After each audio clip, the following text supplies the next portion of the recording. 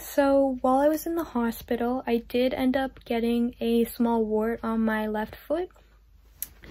And it's really tiny, but I do need to get it removed. So I've went to my doctor and she started doing liquid nitrogen on it. So I get liquid nitrogen on it every like 2 weeks. So I have to go back tomorrow. It's gotten a lot smaller. The pain of getting liquid nitrogen isn't really a lot because I do have a high pain threshold. I do feel it though, but I remember in the past when I had like warts on my feet from working at a wading pool, and so you would always be in the water and like walking around. So I got it then. I had a lot bigger warts, and so it would take a lot longer to get rid of, and the pain of getting it done was a lot worse just because they were a lot bigger. And so I would also get like pain walking. I'd feel it like burning or being sore on my foot. But when I get the sessions done on this one, because it's really small, I don't feel anything when I'm walking. I don't have any trouble walking on my feet. And I'm still wearing the same sock just because I don't want to waste other socks and contaminate them. So I'm hoping this session is the last, or I might have to get another session, and then I'll throw out this sock and it'll be gone and I won't have to worry about it.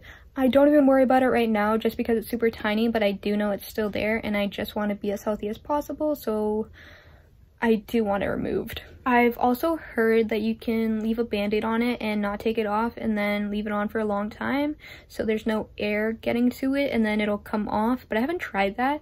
And then also my doctor recommended that I use Solivare, but I did because I had them in the past, so I did know that liquid nitrogen worked and I just didn't want to do it myself and, you know, like ruin it or it not work and then I waste more time and I have it for longer. So I just said, can we just do the liquid nitrogen because I'm used to it.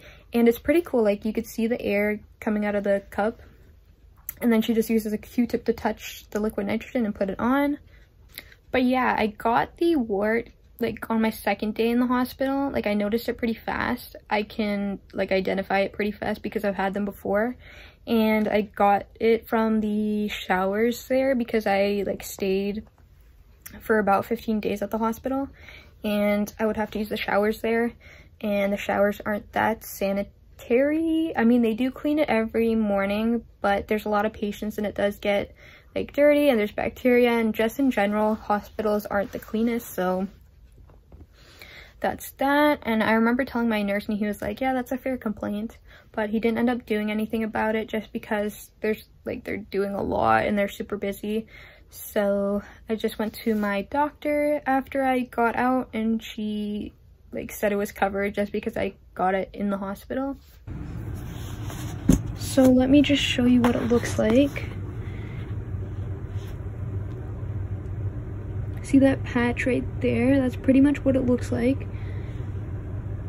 And it's nowhere else on my foot. Let me just zoom in.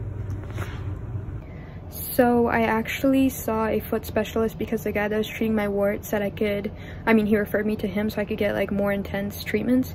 But the foot specialist told me it was just a blister, and I don't believe that because it's still here and blisters go away fast. And plus the guy was just trying to sell me insoles for my shoes. But I'm gonna go back to see him on Monday and see what he says. If he says the same thing, that it's just a blister, and he's trying to sell me the insoles, then I'm just gonna like go back to the guy who was treating my wart and get rid of it. So I wanted to make a update video on my wart / callus. It turns out it was just a callus and I had worn out my shoes, so I did get rid of the shoes because I did have them for about a year or over, more than that actually. So I got a new pair of shoes and so far no, I don't have any calluses anymore. My callus did go down, so it's not really visible much anymore. But yeah, so I went back to that foot doctor and he again told me it was a callus and that it looked really good, and it like I don't need to come back for any more appointments because it looks like it healed and it went away. So that's really good, and it's good that I didn't have a wart actually. But yeah, so I also got this foot scraper. I don't actually know what they're called, but I got it from the $8+ store, and you basically just like get off all the dead skin on your foot. And so this has really helped with my callus that actually isn't, I mean, it's becoming a callus, but it isn't quite there. So it's at like the starting stage. So it's helped with getting that down and more smoother. Also, I've been using a spin brush for my face, but also it comes with a like foot thing that you can do on your foot while you're in the shower, and that has been helping with getting rid of dead skin.